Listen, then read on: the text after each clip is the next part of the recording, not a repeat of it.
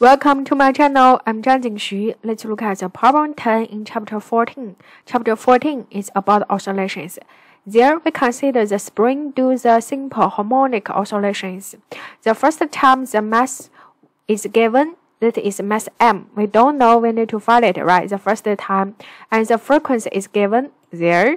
And then we add another mass to attach it to the m. So the mass in situation 2 become m plus this additional mass 0.868. The frequency changes to 0.6 Hz. We need to find the mass, the value of the mass. So now how can we do that? We consider the function for the mass, frequency, and another one, spring constant, right? In these two situations, we can see the spring never change. That means the spring constant never change. K always the same.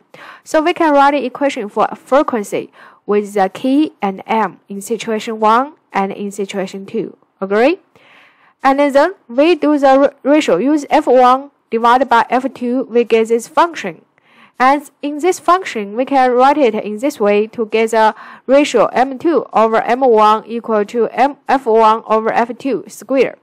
And then we can input the m1 or m2 as the m plus the 0.68. m1 is just m.